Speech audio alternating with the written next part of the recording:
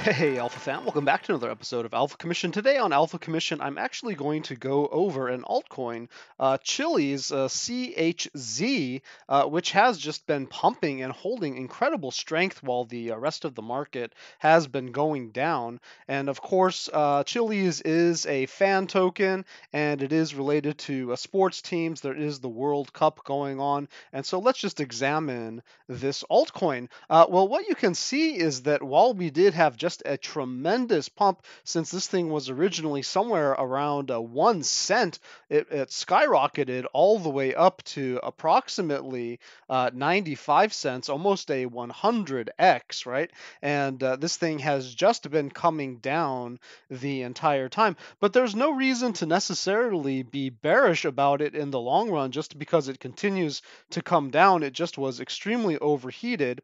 And if we do take a look at some of my analysis, you can see that we do have just on the surface level this macro structure, which is this falling wedge here. Now this falling wedge that tends to have a measured move to the upside. So this is actually a fairly bullish pattern once you do break out on top of it.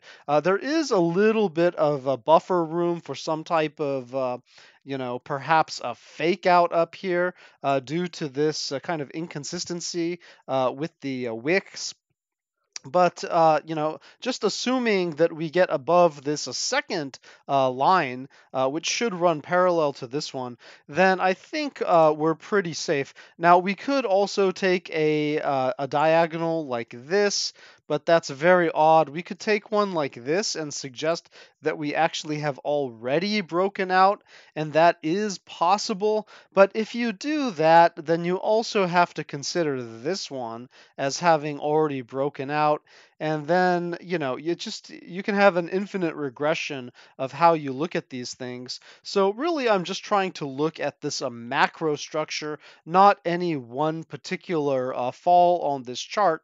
And so what I really want to see is CHILIZ to essentially break out above 35 cents. If CHILIZ can break out above 35 cents and hold on to this level up here, then it will look like it's having a macro change. As long as we're inside of this falling triangle, there's always the risk that we can come back to the bottom of the falling triangle, just like we had a nice pump up here and then came back. We had a nice pump, came back, right? We could be having a nice pump and then we could come back. So let's take a look at the support and resistances that we do have on CHILIZ just to understand where those lines may be. Well, I've identified these key areas, and so I've just set zones to make it a little bit more visually organized, as it is just confusing to see a whole bunch of lines. So this is my style for support and resistance, and you can see that we do have good support somewhere around 5 cents, somewhere around 10 cents, somewhere around 15 cents. We have this little kind of mid zone around 21 cents. We have this resistance up here around 30 cents.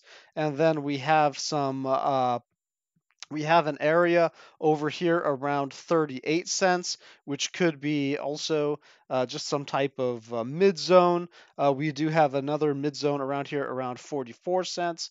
We have a solid resistance around 54 cents. Another solid resistance around 68 cents.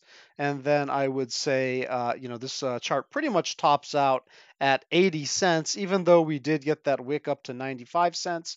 That area is slightly ambiguous to the rest of the pattern. So let's go ahead and just to see if we can find any other patterns that might take us in a bullish direction here. And sure, I can find one right away. What I see is an inverted head and shoulders. So these inverted head and shoulders, they do tend to have a measured move to the upside. And you can kind of see one over here. It's a little bit more janky, but if I do draw it out, you will see what I'm looking at right there. And so, this thing has had a history of head and shoulders, and sure enough, the measured move for this one right here did play out to the upside, all right, where you did get a limitation over here right at this triangle. And so, yes, this one could also have a breakout that does take us outside of this falling wedge.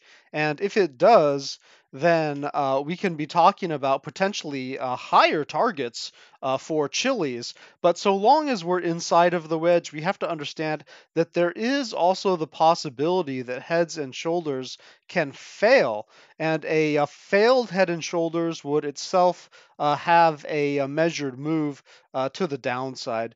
So you can see the measured move to the upside is a nice 50% here. A measured move to the downside, it could be 85% or perhaps even more. It could take us underneath this wedge, maybe even a fake out, because I could put this measured move here, right, which comes from the head of the head and shoulders on top of the right shoulder, and that would suggest a breakdown even as far as almost worthless, okay, almost like nothing. I don't think that's going to happen. I think this coin is finding use case, and so I am of the perspective that probably the wedge will be respected. And if this thing does come down, my thoughts are it probably won't come down below 4 cents. That's just my opinion. And so if I do set up some buy and sell zones, you can see that my lowest one here is going to be at 4 cents. Now, if we do break out of this triangle, of course, we could have the measured move on the head and shoulders, but then we could also have a pullback to the trend line and a measured move off of the this falling wedge itself would be approximately 300 and let's just say 50%, which would put us somewhere around that 80 cents zone. So let's go ahead and throw our buy points on here, get our support and resistances back up, and you can see that we had a nice little buy level here. That buy level may be important in the future if we do pump out of this triangle and we have a pullback. We could have a nice buying opportunity around that same level that could then take it on a massive pump. If we do have a failure on this head and shoulders, the measured move would be down here around 50 cents. And if we just have a minor pullback, then somewhere around 22 to 23 cents would be possibly a good opportunity. Just understanding there's a risk that you can fall back into this triangle. Of course, this is not financial advice. I'm just setting up these things in theory for education. Of course, being that we are currently at a price that is against the macro downtrend here on the CHILIZ falling wedge, this is actually a good place to take your profit if you did buy in at these lower levels. This would be an excellent place to take profit. There is the possibility that we keep pumping to this level and then we get rejected, just that kind of fake out area that's kind of goes along with this wick. And you might want to, get rid of your position at that point, just in case the market turns on you, even if we do break out of this. But if you're holding, then you can pretty much expect that the measured move of the inverted head and shoulders would play out somewhere around here, around 44 to 45 cents, and then likely a pullback to this trend line as we discussed previously to a 22, maybe 16 cents, etc. Guys, that is going to be your analysis of CHILIZ. I can't really say whether or not we're going to pump right now. Of course, the market is in a pretty tenuous position. The World Cup is coming up, and so, a lot of people who are investing in these kind of sports fan tokens, they may just want to be taking their profit, and so watch out for a sell the news moment during the World Cup, whereas everyone's been buying this token as it leads up to the World Cup. There might be a sell the news, so buy the rumor, sell the news. If you've ever heard of that expression, it's just a common trading pattern. And you can see inside of this inverted head and shoulders, there is kind of a smaller head and shoulders that does exist there. And that in itself, I mean, maybe we can discount this, this kind of extreme candle right here. You can see that it is a fairly valid head and shoulders as long as we get over this area. And the measured move for that one might be what plays out in the short run, and that one would take us up to this midline right here, approximately 37 to 38 cents. So I do have this sell box over here, just because this has been a fairly strong resistance zone.